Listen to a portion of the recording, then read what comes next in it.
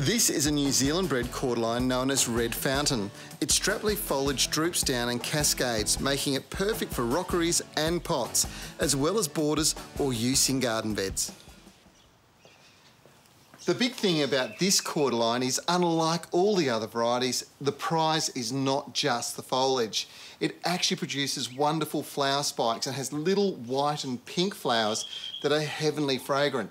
So this makes growing this plant in a pot and having the ability to bring it closer to entertaining areas so much more important. And the best self-watering pots are made by Decor, an Aussie company who led the world when it came to developing pots with water well technology. This is how it works. The pots are designed to hold soil above the waterline. This means water goes through, but it doesn't sit around saturating the root system. You see, you've got a tray across the bottom here. Now, this holds the soil above. The roots grow through that, but when water comes down, it passes through and it sinks into a little well below. You can see there's little pockets down here. These little holes allow soil to actually go right down to the bottom of the tray.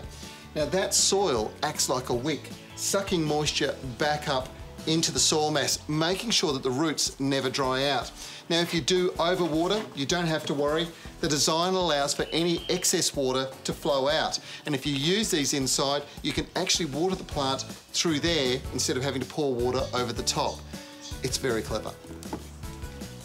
Now, the key to a great pot plant is the soil it goes in, and pots do require slightly different soils. If you live in a climate with good summer rains, a fast-running tub and terracotta is a must. But for hotter summer climates, the best is a coir peat potting mix like this.